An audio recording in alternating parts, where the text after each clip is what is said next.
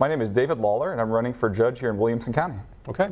So talk a little bit about why you want to run for judge. What has motivated you to run for the position? I'm running for judge for the same reason I went to law school. I want to have a positive impact on the community, but most importantly, I want to help keep Williamson County safe, a safe place to raise and live a safe place to live and raise our families.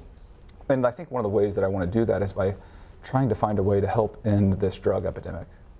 And certainly that everyone we've talked to so far, that's been a major issue. Well, judges have a lot of discretion in a lot of different regards, but whenever it comes to drug court, mental health court, veterans court, first of all, these elected judges get to decide whether or not these programs come to the county in the first place. So it's been passed by Illinois legislature to allow it, but judges from the specific county get to decide whether or not these programs are going to come to the county or not. As you're a practicing attorney, obviously that's one of the requirements. Talk about some of the other requirements and that are required to be a judge, and then how you kind of fit into that profile. Well, the basic requirements are that you have to be a licensed attorney, live in the state of Illinois, and be a resident of the county that you're running in. Okay.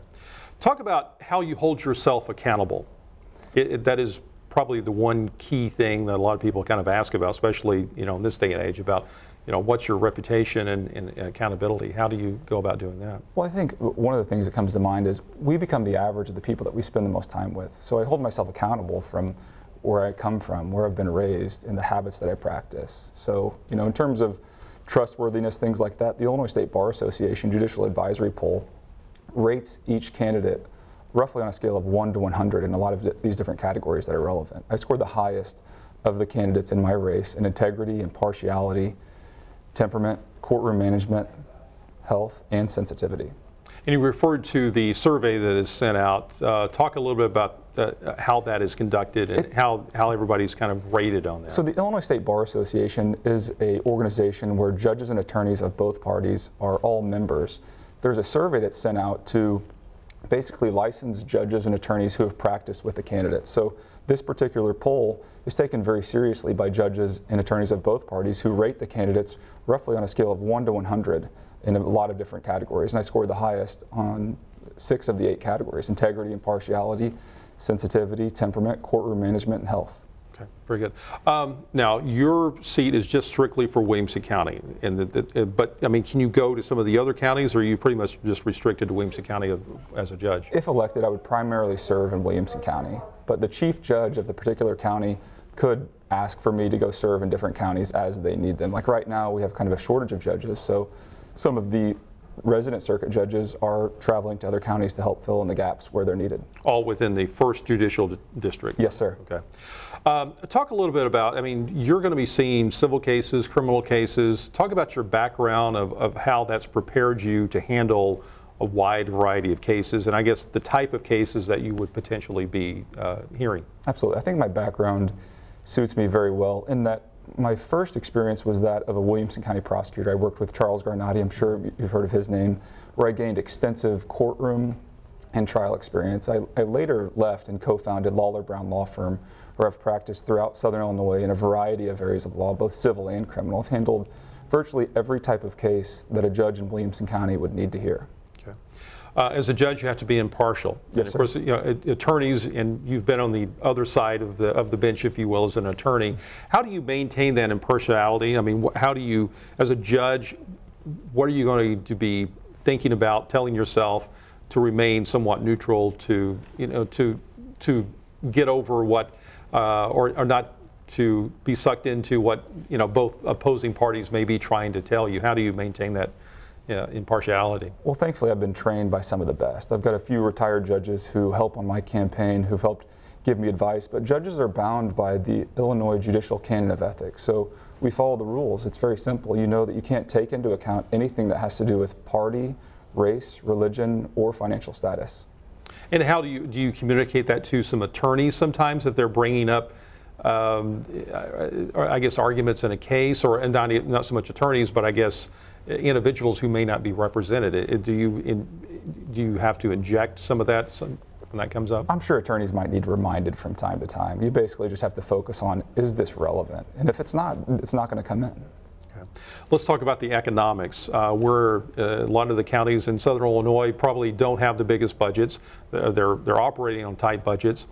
As a judge, you know, everyone is entitled to the equal amount of justice, but you know, these courtrooms and everyone else associated with it is paid by taxpayers. So as a judge, what are things that you can do to make sure that the cases move along on a, you know, expedite cases and kind of get everything moved through without getting bogged down and such like that? Well, I've practiced throughout Southern Illinois in a variety of different counties, and I've seen how different judges handle it. One of the things that you can do as a judge is you can put forth an order, a scheduling order, for example, that says, hey, this is when the case is going to be set for trial. This is the discovery deadline. This is how many depositions can be taken. This is when motions need to be filed by. And you have a lot of discretion to rule on. You know, we talked about before coming on the air, how are you going to decide when an expert should be appointed in a very difficult, complex criminal case? Thankfully, I've seen this from both sides of the aisle. You know, I worked as a Williams County prosecutor, and I've seen this as a defense attorney. You have to do a balancing test and make sure ultimately, is this going to be a fair trial? You're going to give this person, whether it's a plaintiff or a defendant in a civil or a criminal case, a fair trial. As a judge, and again, this is probably an impartiality type issue, but if you hear evidence, can you maybe sometimes say this is maybe a case that should not go to trial, or is that something, is that overstepping your boundaries as a judge? Here's where it's interesting in a criminal case. If it's a criminal misdemeanor, the judge will not have any say until it goes to trial. With felony cases, however, judges will hear evidence if there's a preliminary hearing. So you're probably familiar, there's two ways that a criminal case can be brought forward past that probable cause hearing. One is a grand jury indictment. If that's the case, it's outside the purview of a judge. But if it's a preliminary hearing, a judge will have to make a determination, is there sufficient evidence to establish probable cause? What does that mean? More likely true than not that a crime was committed and this particular defendant who's being charged has committed a crime. Yeah. And even like on warrants, for example, search warrants and arrest warrants, I guess the prosecution or law enforcement, they have to present enough evidence to the judge to justify them going out and doing this, correct? Absolutely. It's that same probable cause requirement. So there's a few different things that come into play. For a cop to pull you over, they have to have reasonable suspicion. What's that mean?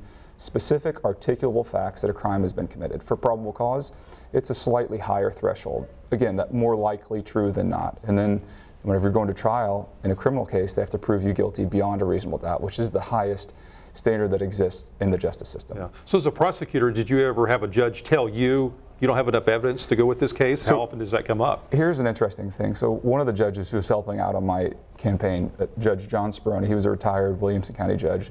You could sort of watch the subtle cues whenever you're going through a preliminary hearing. If a judge would say something to the effect of, well, this is a preliminary hearing, so I'll find probable cause. You can kind of read between the lines to see, hey, this judge is telling you don't have a very strong case. But the other way would be, sometimes you can go to what's called a settlement conference in a criminal case. You ask the judge to give an informal recommendation, you know, what are the strengths of this case? What would you likely sentence this person to? And it's pursuant to what's called Illinois Supreme Court Rule 402D. So you have the judge listen in, but you only do that if both the defense and the state agree, because otherwise, that's what's interesting in a criminal case. The judge doesn't have any opportunity to see what sort of evidence exists except for what's charged in the information if it goes to a preliminary hearing or looking through the grand jury indictment. So it's an interesting part of the criminal law where they don't have depositions like you do in a civil case. You're sort of limited to your opportunity to a trial. Right.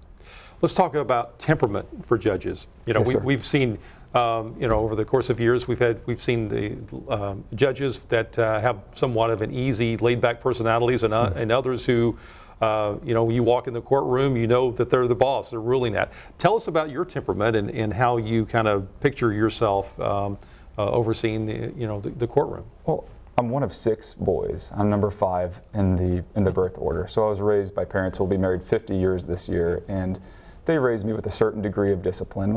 I would say my temperament is very good, and with that Illinois State Bar Association Judicial Advisory Poll, I scored the highest of the candidates in my race with regards to temperament. So I can tell you I have good temperament, but you can also look to this survey to see what judges and attorneys from both parties have to say about me. Right. Now you're running as a Democrat. Yes, sir. And in this day and age, we know voters will be looking at party affiliation one way or the other. As far as the judicial system, you're supposed to be impartial and you know, and not necessarily take one position or another. Mm-hmm. So how do you get especially in running as a judge, how do you get beyond the party affiliation and explain to voters of how to go about picking you other than whether you're Democrat or Republican? It's a good question. Most of the people I talk to, I ask them, are you looking at whether or not it's a Democrat or Republican? And they say they want to vote based on the candidate. So I don't see party affiliation coming into it too much. And for good reason. Once a judge is elected, they're required by law to be apolitical. So a judge is never going to be taking into consideration whether someone's a Republican or a Democrat. So it's really a moot issue in some ways, but that's sort of the answer that I give to people when they ask me. Okay.